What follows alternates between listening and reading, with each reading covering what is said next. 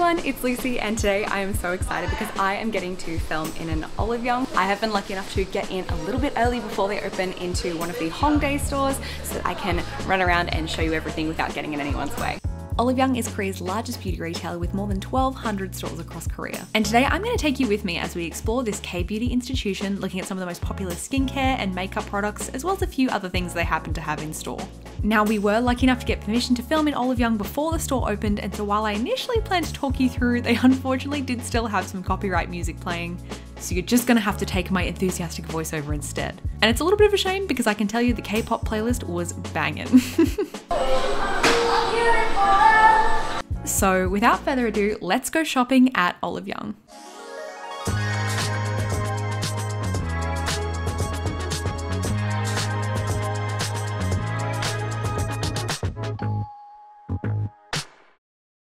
Starting off with skincare, and first up we'll be visiting the sponsor of today's video, ANUA. ANUA is a K-beauty brand that was actually so popular in Korea. I actually wanted to pick up some products while I was there before I committed to working with them for the sponsorship, but it was actually surprisingly difficult to get my hands on some of the products. A lot of the time their best-selling products and value sets were completely sold out, and I had to visit multiple different Olive Young stores just to find them. In particular, I really wanted to pick up a value set which included their top bestseller, the TikTok viral 77% Heartleaf Soothing Toner, which also happens to be Olive Young's best-selling toner of 2022, and it's actually still the best-selling toner at Olive Young online, and it's an Amazon bestseller as well. This is a watery, super light and gentle toner with 77% Hortunia cordata extract, which is great for preventing and reducing blemishes. I started testing it in the last week of my trip to Korea back in May, and I find it really soothing, and it's a great, gentle, non-irritating product which really helps with congestion as well. So if you're interested in a brand that is really locally popular in Korea, then I highly recommend you check out ANUA. Links are in the description box below, and a big thank you and smooch to them for sponsoring this video. Next up, you can tell this brand is popular too because again, they have a bunch of value sets on offer. Aestura is a brand which reminds me a lot of La Roche-Posay in that a lot of their focus seems to be on gentle hydration. I've personally only tried one product from them so far, being their Atobarrier 365 Hydro Soothing Cream, and it's a no-fuss, lightweight gel texture. I would say it's on the higher end of the price range for Korean skincare brands in Olive Young, but I wanted to mention it because I've seen it getting a little bit more popular. I was also pleased to see another brand I enjoy, Numbuzin, with a full display including their new packaging. Just as a general recommendation or rule, if you do find yourself in an Olive Young and you're not sure what to choose, if it's in a box value set or in like a jumbo size like this No. 3 skin softening serum, then it's probably a good bet. I've tried quite a few products from the Numbuzin range, and actually I highly recommend it for kind of how they work with makeup if you like wearing makeup, complexion makeup. I feel like the finish they give is just really nice for pre-makeup skin prep. Now this brand, ISOI, has a very locally popular cult product which is this rose-based serum, which I actually did pick up before the end of the trip, but I haven't tried it yet. Please let me know if you have tried it and how you found it because I'm very keen to see how it's going to go. I also saw Laneige, which is super famous. I'm sure some of you are familiar with them. Big fan of their cream skin toner. Also love the vanilla lip mask. And I also saw Goodal, who are famous for their gentle vitamin C range. And I actually had a little bit of an incident with a particular form of vitamin C last year, but my skin didn't actually have any issues with the Goodal one, and it's definitely their star range. Then apart from individual brand gondolas, Olive Young also have these more condensed aisles that are product category specific. So this section here was entirely devoted to cleansing balms and cleansing oils. And this section here was all about toner pads, which is a product category that I feel like is super hot in Korea when I visited. And that's interesting because I don't think it's as popular of a category overseas. And of course, there was a huge sheet mask section. I was genuinely overwhelmed with the choice of sheet masks on offer. I tried a few while I was in Korea, and I did find myself gravitating towards the ones that were on special. The sponsored segment of this video is well and truly over, but I was interested to try out a few more products from the sponsor than the ones I'd already tested. And they did also happen to be on sale. So I did try a couple of the ANUA sheet masks, and I thought they were quite lovely.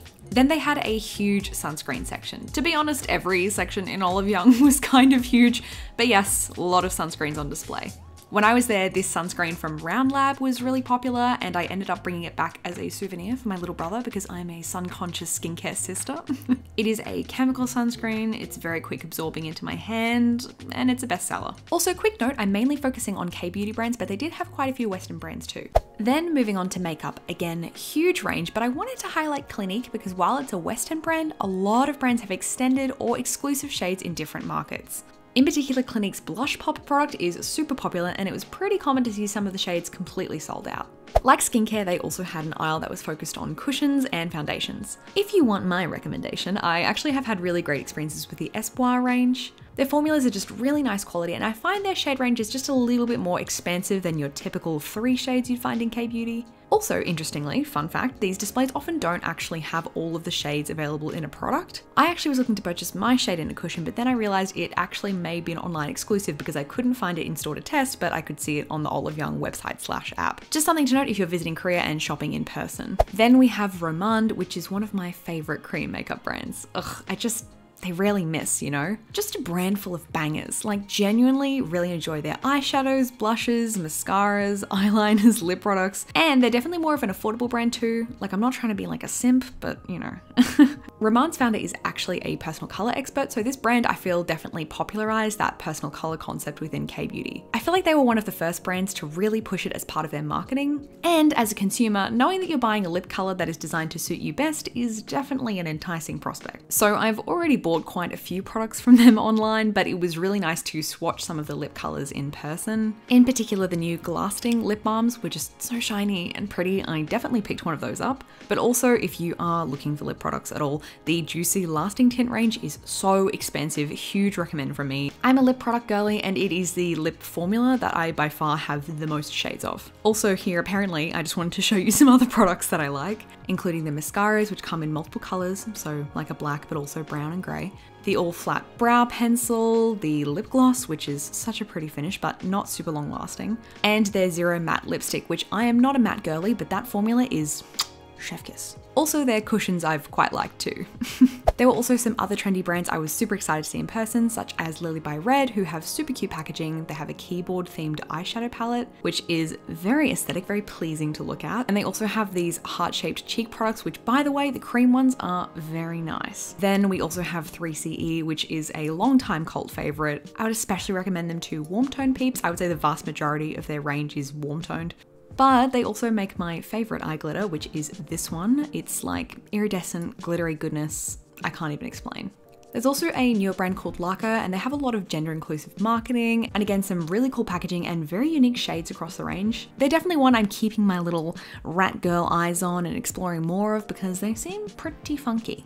Another newer brand that seemed to be very trendy was Dasique. They have a huge focus on aesthetic packaging. I feel like that's very much the vibe, the focus. But again, they're also tying in that concept of personal color into their range of shades.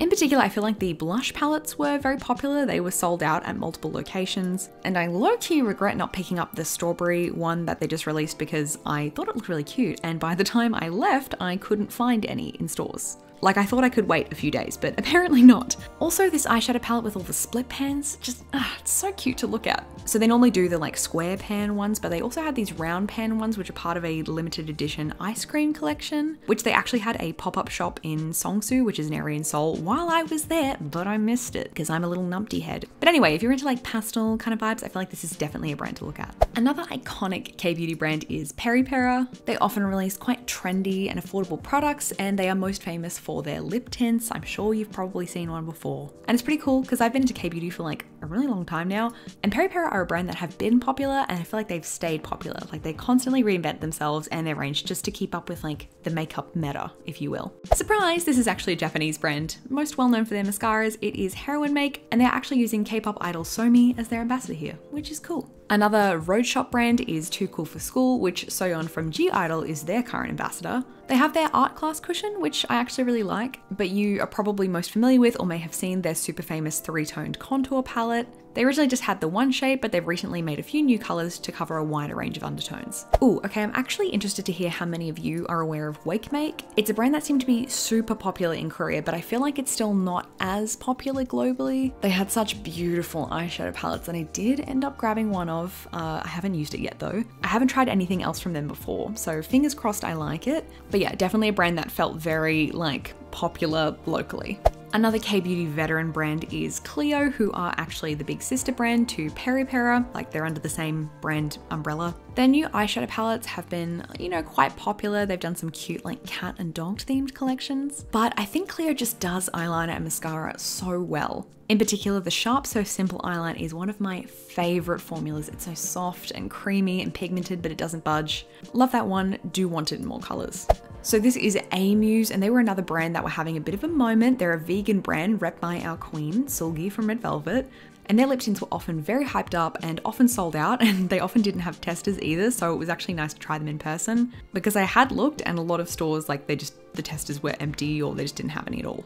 Although I didn't actually end up picking one up, which I kind of regret, but not really because the colours didn't really speak to me. Now, I mentioned Espoir before when we were looking at the base kind of aisle, but they also do have a full separate dedicated gondola in this Olive Young. So here is that, so you can just see the full range of their products. I mainly try their base stuff and I like some of their lip stuff, but I am keen to explore further because so far, so good. They did also have a bunch of makeup and beauty tools, including the famous Picasso makeup spatula, which I did pick up and I'm still trying to get the hang of it, but maybe we can test it out together. Also, there was like a whole hair section, but it's not really my area of expertise. Let me know if you'd like me to explore that more and we can totally talk about K-beauty hair. Across the store, there were these stands or hotspots featuring these value sets, and those tend to be, again, these best-selling products bundled with extras. For example, the aforementioned Lab Sunscreen again was there, the I'm From Honey mask that some of you may know I'm a big fan of. Very yummy, good for the honey heads out there. Not that I eat it. Anyway, the Cosrx Snail Cream, which I know is super popular internationally, so probably highlighted for the tourists. As this was the Hongdae Olive Young, so a little bit more of like a touristy / student area. And as I mentioned earlier, Olive Young also sell a bunch of other beauty and wellness related products, including these kombucha powders, which were on sale, and I did purchase out of curiosity. Also because I'm a little kombucha sculling scallywag. There were also these adorable My Melody branded random supplements, which I was tempted by for the packaging, but ultimately skipped. Also, every Olive Young I went to tended to have a range of drinks and snacks too, ranging from more like wellness stuff to just like delicious little treats, which like, yes, this is a store for the girlies. This is what I want in a retail experience. There were a few times on the trip where I would go into the Olive Young just to get a little drink or a snack. It's just delightful. In particular, this brand of snacks was very popular and I have since fallen in love with these protein cake chips. They're everything, and I'm even considering placing an online international order just to stock up because they're just so delish. But yeah, they had like a little drinks fridge and even like champagne, liquor, wine selection, which is a bit slay. Like going into Olive Young, getting a chic mask and then some boutique makgeolli. Iconic in my opinion. And with that, that was a super condensed tour around Olive Young. Honestly, I could stand in one of those stores for literal hours, and I did do that. I'm going to link Olive Young's global online store below and try and list out all the brands and products I talked about. As always, thank you so much for watching, and I will see you in the next one. Bye!